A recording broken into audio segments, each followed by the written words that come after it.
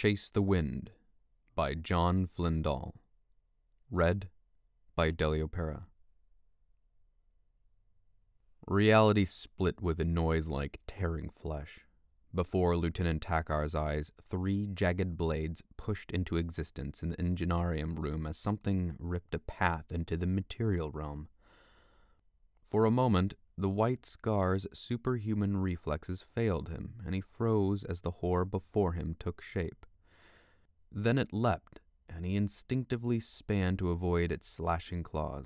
Warp Talon, he thought as his training kicked in. The warrior wore the midnight blue of the Night Lords, and lightning crackled from the sharpened edges of his armor. The bolt carbines of Infiltrator Squad Suzak opened up as more of the heretic Astartes tore their way into reality, concussive echoes ringing out in the close confines. Takar brought his weapon to his shoulder and fired a short burst of shots at his foe as the warp talon closed again. Ceramite fragments flew from his target's pauldron, but the warrior was hardly slowed by the impacts. Takar's desperate parry saved him from being gutted by the warp talon's charge, but momentum bore him to the deck nonetheless. Sparks flew as his foe's lightning claws carved up the plating to either side of him. He drew a combat knife and buried it between the plates that guarded the warrior's guts. As the warp talon convulsed, Takar pushed the wounded attacker aside and rolled to his feet. He swung his carbine up and put 2 bolt rounds into the Chaos Space Marine's helm, which burst open in a crimson bloom. Before him was a scene of horror. The warp assassins had cut down several of Squad Suzak, and white armored bodies lay torn and scattered on the deck plating.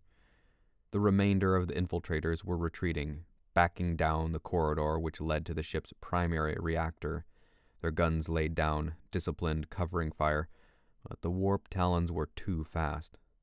Before Takar could react, another of the Night Lord's warriors fired his jump pack briefly, boosting forward to impale Brother Joghun upon his jagged claws.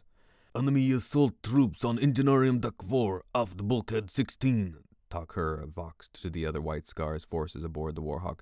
"Heavy casualties. Avoid engaging at Blade's range." Ignoring his own advice, the lieutenant rushed towards the fiend hunched over Brother Joghun. His enemy wore no helm, and his pallid face was set in a rictus grin as he looked up from his victim. "Your kin make poor sport, White Scar," the Chaos Space Marine hissed, withdrawing his claws from Joghun's torso in a welter of blood. As Takar roared and drew his remaining knife, he saw the dying warrior's arm twitch. Then the cracked grenade in Joghun's hand detonated, and the warp talon and his victim were lost in a blinding explosion. "You fought well, Tuslak. Sit down." Jagata Khan sat in a low chair in his personal chambers. Smoke drifted up from an incense bowl set on the table before him. Takar had repaired the worst of the damage to his armor, but its servos grated as he took the indicated seat. He studied his commander's face. The master of recruits had already worn the scars of 100 battles when Takar passed the test of tempering and joined the chapter proper. Yet the White Scar's voyage into the debris field known as the Tears of the Emperor seemed to have aged him further. Takar understood. The ship they pursued, the hated Nightmare of Salix, broadcast the tortured screams of astropaths captured by the Night Lords in a near-constant stream. This soul-searing barrage wore at all the sons of the Great Khan. "You believe we are being outplayed by the traitors, Takar," the Khan continued, staring into the glowing embers of incense. 3 more brothers fell today, my Khan. The Night Lords attack us at every turn. They send a handful of warriors against a brotherhood each time, and when we halt, the next attack they flee. There is no victory. You feel every cut we are dealt as if it were carved into your own skin, Jagata replied. This is good, but sometimes the hunter must push on despite his wounds. Of course, but we seem no closer to finding our quarry. They lured us into this asteroid field, and now the only traces we find of their route are those they chose to show us.